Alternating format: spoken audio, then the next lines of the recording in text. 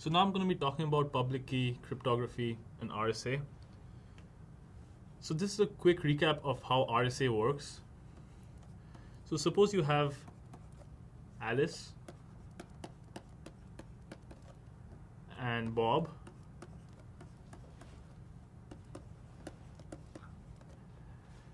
and Alice wants to transfer a message to Bob.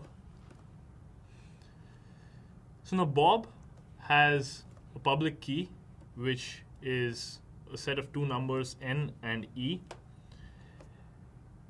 N is just a very large number, which is a product of two primes, p and q, both p and q being large primes.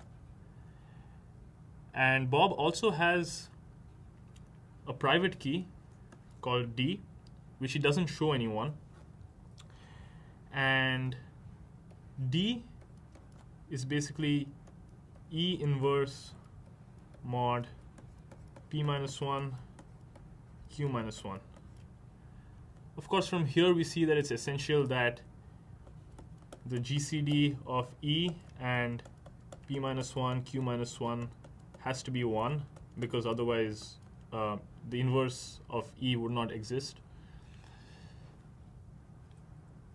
So Bob tells everyone his n and e. So if there's a third person, Eve, she too can see Bob's n and e.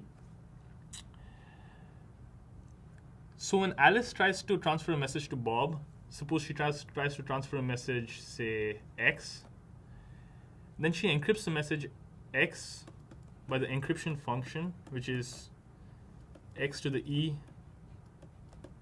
mod n. And she can easily do that because she can see Bob's n and Bob's e. So Alice sends Bob x to the e mod n. Now, this message could be seen by Eve along the way.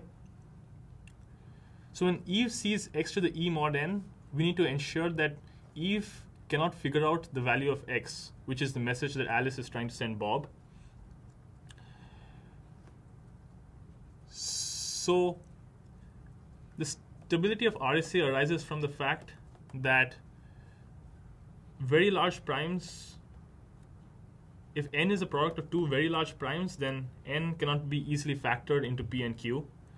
So when Eve sees x to the e mod n, there's no way for her to easily figure out x.